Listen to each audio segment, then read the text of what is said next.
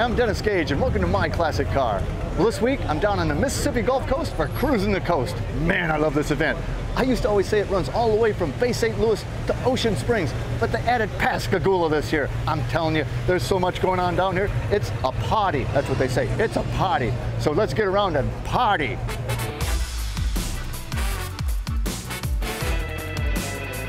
This is Dennis Gage. Yep.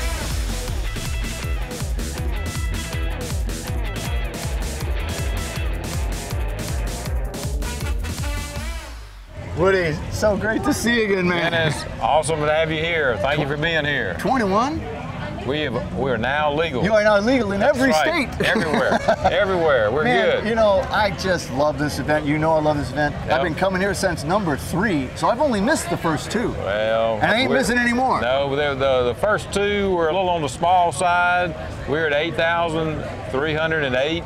You broke 8,000 today. We broke our record. Wow, we broke our record from last year. You've broken a record almost every year. It's amazing. It is. We're in Ocean Springs today. I love this venue. Super. But you've got so many venues. We've added Pascagoula as another venue, so that's a neat town just to the east of where we are here in Ocean Springs. So that's beyond Ocean Springs. So now you go from the Bay, from Bay St. Louis, now all the way to Pascagoula. We got so many things going on, you know, with the flame throwing event. We had a big burnout event in Pastor Shan last night. So there's just so much stuff that we've got happening, you know, with the swap meet, the auction. You guys put on, I think, the most unique show in the country.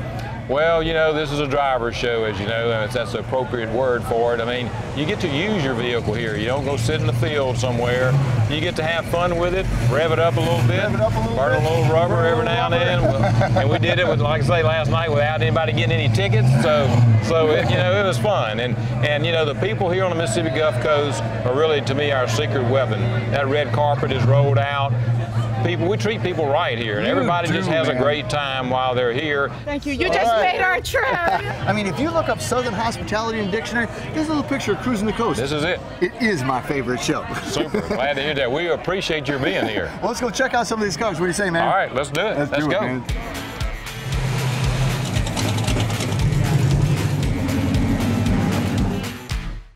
Well, Greg, this is a car you don't see very often. This is a 67 Chrysler Newport? Correct. Newport yes. Custom. Yes, sir. I'm not sure I've ever seen one. It's sure been a long time since I have. It's a body style that just isn't around anymore. Very rare. Have you had it long?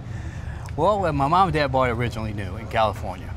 Like in 67? 67, brand spanking new. It was originally white with red interior. Okay. White wall tires, hubcaps, the whole works. Well, it's, again, I mean, it's more unique than most hot rods. You just don't see this body anymore. What, you got some pretty big wheels on it too. What are they? Yeah, those are 18s in the front by 8s, and then they're 20 by 14s in the rear. Wow. Yes, sir. That's pretty big. That's some meat back That's there. some meat. What a cool color too. What's the color? Lexus charcoal gray. A lot of flake in it, and kind of a rainbow too, isn't it? Yeah, I love gray, and this is just something I really wanted to do. Yeah. You know, the pinstriping, you got a lot of interesting stuff going on here. Yeah. Plus, the front end in general of this car is pretty distinctive. But man, she's straight. You must have done some work on that. Did she come with a vinyl top originally? Original vinyl top. It's the original It's the original vinyl top. Wow. Yeah. Not the original interior though, man. No, sir, not at all. So it's really cool. What are the seats out of? The seats are out of a Toyota Supra. The back is original. Of course, everything else, the vinyl just changed and went from red to the gray. Man, and the carbon fiber console. Yeah. That was wrapped. I like the Gage layout too. I mean, yes, I think sir. you did it up nice. Great roof line though. I mean, she just looks, and really the lines of the car in general are really quite sharp. It's got some nice body lines. I like it. We blacked out almost everything. That was the right call. Oh man, I love it. Yeah. And it looks, you know, it also looks pretty serious underneath. It's pretty healthy underneath there. What's the exhaust? Well, it's a 3-inch exhaust from the headers to 2.5s. Wow. And you're badged 440. Is that what you're still running? Yeah. Let's go look at it. Yeah, okay. It's pretty healthy. Wow, she's pretty under the hood too. Yeah, you can't do one without the other. So that's not the original engine, is it? The original block. Seriously? Yes. Oh, man. Block and crank, but as far as the rods and pistons and heads and all the other goodies extended that. All the best of the best. New stuff. This baby, your parents bought it with a 440? Yes. Your dad was a hot rodder. Well, it was a hot rodder, and when I'd get beat with my little hot rods when I was in teenage years, I'd come home and get my mama's car and Mom had a bad machine. Yeah, he did. Yeah. Yeah, that, you feel it. That's a big hood. Yeah. So 67 Chrysler Newport Custom, then customized. Yeah. That is a fine car, Well, my man. thank you, sir. Appreciate you so much.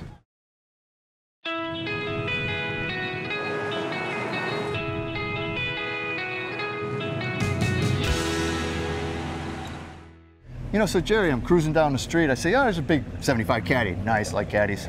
I get by and I look back, and it's an El Camino. Wait a minute, it's the biggest El Camino I ever saw. This is an El Camino with a thyroid condition. What is this thing? This is a 75 Cadillac Caribou. Did they make it in a factory? I never heard of a Caribou. It was a factory custom. It was ordered through a Cadillac dealer, shipped off to the Caribou Coach Company, and converted. Well, who was behind the design of this? Gene Winfield. This was a Winfield? Yes. Oh, I can see it now. I mean, that makes a certain amount of sense. So it started life as a Coupe de Ville? It did. 75 Coupe de Ville. Right. And so from like the passenger compartment forward, she's a 75 Coupe de Ville. Yes. With what it looks like a 75 Coupe de Ville interior, basically. All right? the creature comforts of a Cadillac. And a Caribou nameplate in the Cadillac In Cadillac script, yes. Very nice, very nice. But that's where the Coupe de Ville stops. So they cut it here? Yeah, from the roof to the tail is fiberglass. On top of the quarter panels. On the bottom, it's still steel. So how about the roof itself? The roof is fiberglass. It's glass also. Wow. Yeah. So did it have this great looking wood bed? No, it had a fiberglass bed as well, and I have put in this recessed wood bed. Oh, it looks excellent. But you get back here, and you're back to 75 Caddy, right? Yep. How about the tailgate? The tailgate is fiberglass, and it is functional. So I bet you've got something under the hood that's pretty special. Let's go look and see what you got. Okay. There's a long hood.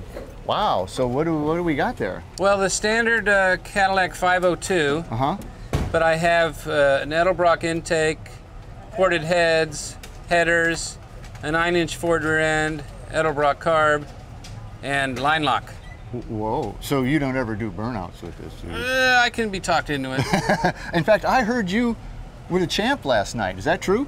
I was the People's Choice Award, yes.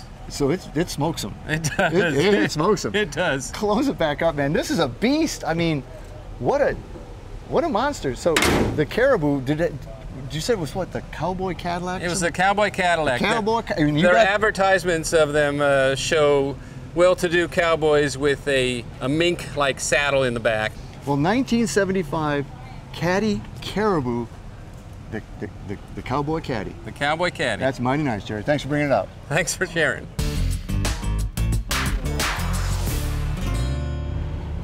Well, Mike, I love both of these. Cruisin the Coast always has such wild stuff. You can see anything here, even something like this. That's what we hope. So let's start here, because this thing cracks me up. This is actually a real postal vehicle, right? This is a 1956 mail route truck. Dodge route truck. It looked pretty much like this. Have you shortened it or done anything to it? We haven't done any body modifications other than put new glass in it and make it look fresh and new inside. Well, first of all, one thing you notice, because of course there's no paint on this, just rust, just right. patina. But can I? Oh, absolutely. I mean, as long as you got your Techno shot. Yeah, exactly. But I mean, that's thick. That is very That is thick. one heavy. And from the front, that is tow mater. It is all the way. It is totally tow mater. What powers this? It's not the original running gear, is it? No, it's got set on an S10 chassis and it's got a small block Chevrolet in it. Weren't these originally right-hand drives? They were right-hand drive, stand-up. There never was a seat in it, so you just had a really? It was just the... Had a foot pedal and you actually just set it in a Wow. And what'd you say you're running? Small block Chevrolet. And how do you get it in there? It actually has to come in from the bottom. Okay. I mean, is this a heavy little thing? I mean, no, it's very light. Oh, you're kidding, really? It's probably about the weight of an S10, if not a little bit lighter, actually. Man. But I got to tell you, this one here kind of cracks me up. This is Bendover's Hardware. What was this truck originally? This was a Jackson, Mississippi local laundry truck in 1956 also. Did you do the same thing? Is it on a, an S10 or something? It's on a modern C10 chassis. Okay. With a fuel-injected LS motor in it. This truck was a hunting camp when I bought it. The truck itself was a hunting camp? Yes, well, I found it sitting on like 600 acres of property sitting out in the middle of the woods, and it was sitting on the ground. It actually had a cot back here in the back and a toilet over there in the left rear. And because it was a hunting camp, did you kind of finish it out in hunting camp style? No, my father had gave me all of my grandfather's old working tools in his old workshop, so I just chose to make it a hardware truck. And two-man saw. That's right, and turn it all into just something bring some of my grandfather back to it. Have you had it down to Cruisin the Coast before? This is the first time. This is the first time this thing's been really seen other than one other car show. Oh my gosh. So, but you've been to Cruisin the Coast before, right? I bring a different car every year. Every year. I mean, is Cruisin the Coast about as much fun as you can have with your clothes on? I have been everywhere in this United States for every large car show, and this is the best show. It is the best show. It is and at premier. Ocean Springs, what a venue. It don't get no better than this. It don't get no better than Absolutely. this. So we got a 56 Dodge Postal truck and a 56 International laundry truck. That's right. Yowza, I love it. Thank you. You're a creative Thank you gentleman. Yeah, thank you, sir. Appreciate that. Love it.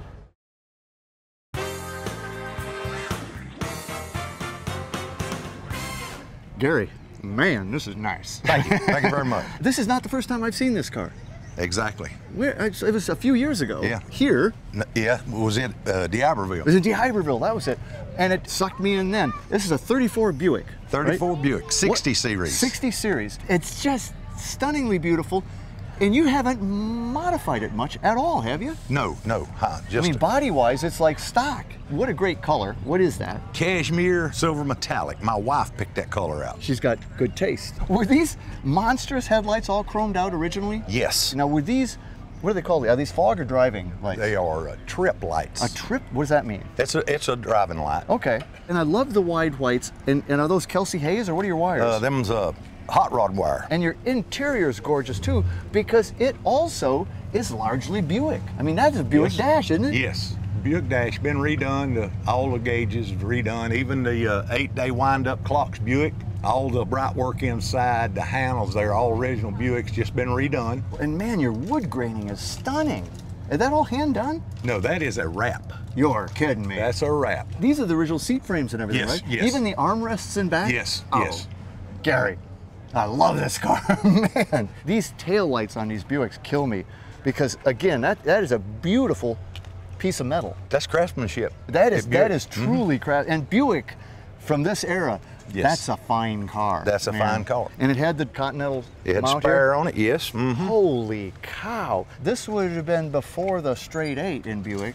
What would it originally have had? Straight 8. Oh, it did? It had Have a straight valve 8? in head, straight 8. A valve in head straight 8. But you've upgraded that to something a little bit more drivable? Oh yeah, it's still 8, but you 4 on this side and 4 on that side. Well, let's go have us a look at that. Yes, sir. Wow, yeah, you're right.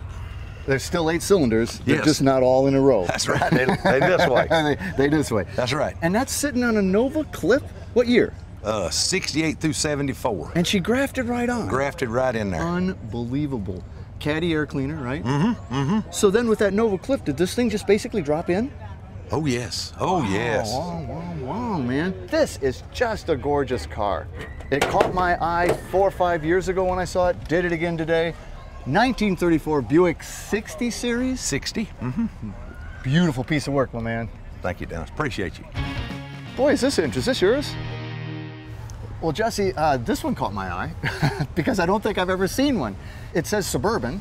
So I figured, okay, it's an early Chevy Suburban, but no, they're much bigger than that. What? It's a Plymouth Suburban. Plymouth Suburban. 1952. 1952, that's I correct. swear I've never seen one of these. I mean, she's a 2-door wagon, which is kind of impractical. It's more of a sporty thing. More of a sporty thing. But back in '52, Plymouth and sporty weren't usually in the same sentence.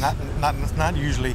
I'm thinking they were trying to accommodate people like me that love automobiles and the family, you know. But y'all got to pile in through those same 2 doors. Got to pile into the same 2 doors. And I see all of this hand wood grain. She's kind of a tin woody. I don't know if they ever did that, but I really like it. I think it goes good. It fits it. And you know, the interior is so Plymouth. I mean, this is like what she had to have looked like It originally. had to have come that way. And these, I imagine, they flip over. because that's the only way you can get in there. That's how you can But get in. how about tricking up that dash? That's one of the things that got me is like, that's a lot of detail. Yeah, that's all hand wood grained, and All it doesn't wood look grain, like yes. the layout was really changed. I mean, No, that the looks... layout was not changed. It had some additions to it, such as vintage air and your late model type stereo system, but they didn't take away anything to add it. Every time you go to a show, this has got to be the only one of them here, right? That's correct. I mean, I've never seen one. I have never seen one either.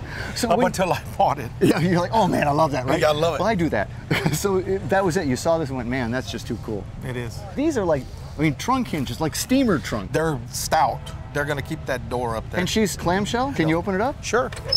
So that goes up. And it latches right here. Then you undo your latches. Oh gosh, this big honking. Yeah. Oh man. And then you drop this gate down. Look at that. Well, great looking car. Probably would have come with a flathead 6 to begin with, but I bet you've changed that. We did. Let's go look at it.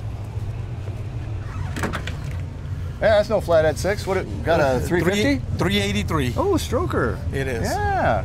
So that was in it when you bought it, eh? I was in it when I got it. Looks like they did a pretty good job. They did a great job. Updated the master cylinder too. Yes. I like that. It's the coolest little thing in the world. 2-door, 1952 Plymouth Suburban. That's correct. From San Antonio. From San Antonio. Jesse, thanks for bringing it out, man. Thank you, sir. I love it. Oh man, I love Cruising the Coast. There's just nothing quite like it. So come on down to the Mississippi Gulf Coast and check this one out.